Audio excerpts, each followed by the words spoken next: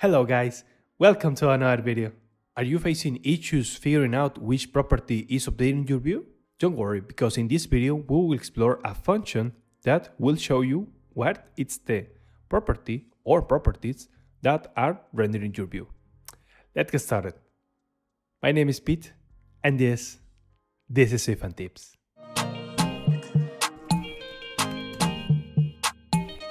Alright, today we are in this settings view demo. It's a pretty basic view, but it has a lot of things that produce a render in this example. We have this beautiful profile. Also, we have a description, which is a text field, and then you can insert whatever text you want. A toggle button to enable or disable your notifications. And you have a picker to select what is the frequency or your notifications. That's the important thing. Now let's run this. For example, we can insert here, hello, or please subscribe. Also, we have this toggle in which we can disable this picker here, but if it's enabled, we can select the frequency. We have these three options, always, unlocked, and never. Let's select when unlocked, and that's all. Pretty basic. However, what is the thing here? First of all, it's a pretty basic application for you to understand what I'm going to show you in a moment. We have three state properties. We have one boolean for notification enable, which corresponds to this toggle. We have this frequency enum to display all those three options, and that enum is this one, frequency notification. These are the three cases. And we have a string to reflect the description. And okay, maybe here it's pretty obvious to see which variables are updating our view, or maybe not. And there are some situations in which you don't know why your view is rendering. Or for example, you have an asynchronous operation and then after some time you receive that update in your objects and then nothing happens, or even worse, your state is reinitialized for some reason. Debugging in SwiftUI is not a thing that I will say is the best thing in the world, to be honest. For many reasons. First of all, if you just want to print something right away in the body, let's see what happened. For example, I want to see if notification or description, for example, is showing something. And first of all, you receive an error here because internally this body is a view builder, and then this is not accepted because it's not a view, it's not related to a view. To fix this, simple, we can use return navigation. Yeah, that's fine, and in some cases could be easy to bring print, but in others could be really complicated. For example, here, we have a print for description, but also we will require a print for frequency and for notification enable. And then if we have more state later, we'll have to add a new print over and over. Becomes a little bit complicated, and there should be a better way. Fortunately, we got something really cool for iOS 15, which is print changes method.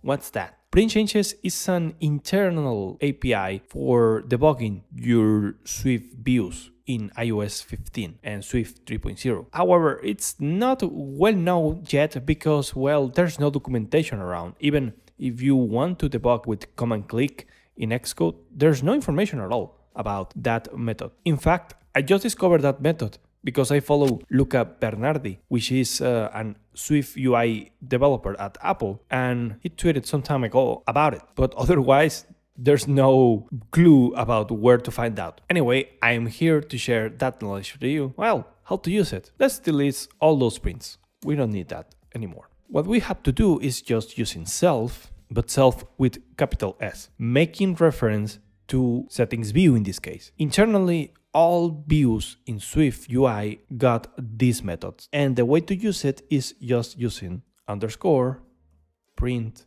changes. Let's compile this. Yeah, it's working. And now just simply see what will happen. Let's run this again. Let me clean the console because for some reason SwiftUI is still giving us some kind of errors in the constraint, but just ignore that. Okay, first of all, let's try to see what happened with this one. Boom. As you can see, I am touching this toggle and I'm seeing that, settings view is giving me a change. In this case, the change was produced because notification enable what's changed. That's amazing. It's really easy to identify that, yeah, that variable is changing your view, is rendering your view. So everything that you see here, it's producing a new view in your application. For example, let's try this one. Hello. Every word, or I mean every letter here, it's producing a new render in your view. Don't worry, because Apple mentioned that those updates are really light. So yeah, it's not killing your app with so much performance. If I type whatever I want, yeah, it's displaying those updates. That's amazing. So yeah, we're expecting to see the same result here, right? So let's select this thing. And yeah, nothing happens. Why? Okay, we are not seeing anything here. Let's go back. Okay, here is the code. And yeah, this is the code from the picker. It's weird because, yeah, this is telling us frequency, it's not updating our view.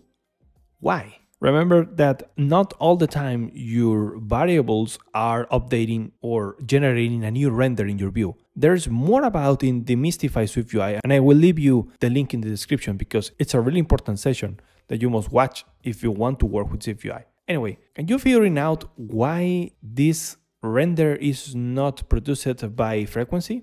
Actually, you may not know this, but look at this. We have this picker and we have this valid object that, yeah, is capable to update our property. Yeah, we have the label, which is this thing here, and then we have this for each, which is the secondary view that we are pushing when we touch this control here.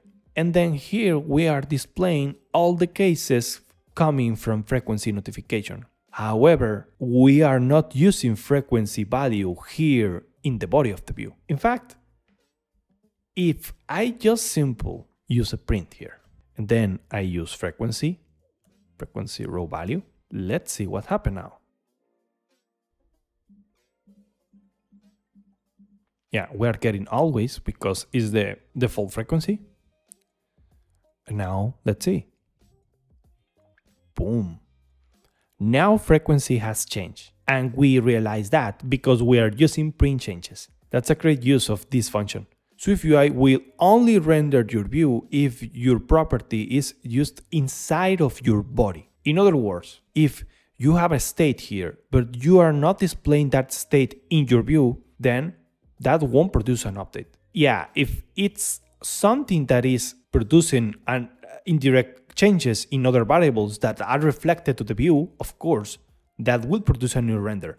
However, if you're using internal states, but those are not related to your UI, then SwiftUI won't take care at all. So yeah, state will work internally, but the UI won't produce any render. That's a really important thing to you, because sometimes, yeah, you are not seeing any update here, and you might think that, yeah, every update will render a new update in your view, but that's not the case. And this case is a perfect example for that. Even that we are not displaying the frequency here, yeah, only a single print used here in the body is producing a new render in your SwiftUI view.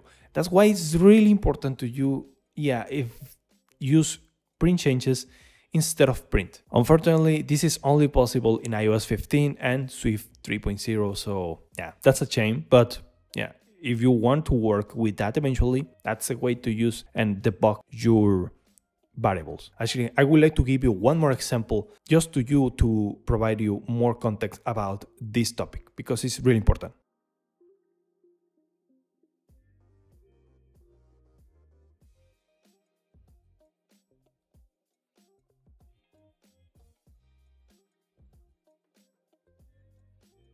Here, I have created just a counter button. Every time I tap this button, I will increase the counter by 1. As you can see, I cannot see any update here. Yeah, it's still working, remember.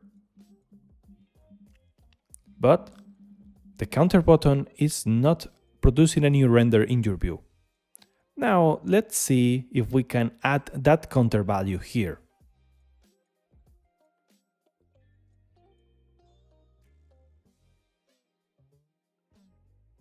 Now the counter is here and it starts in 0. So let's tap.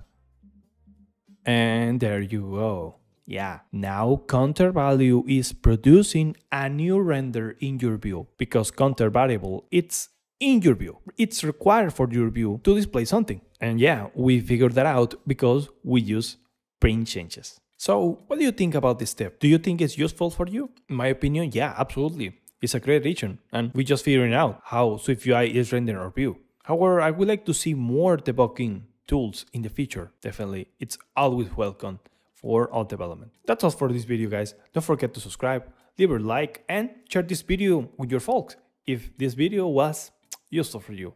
I think so. That's it for me. Thank you so much, and have a great day.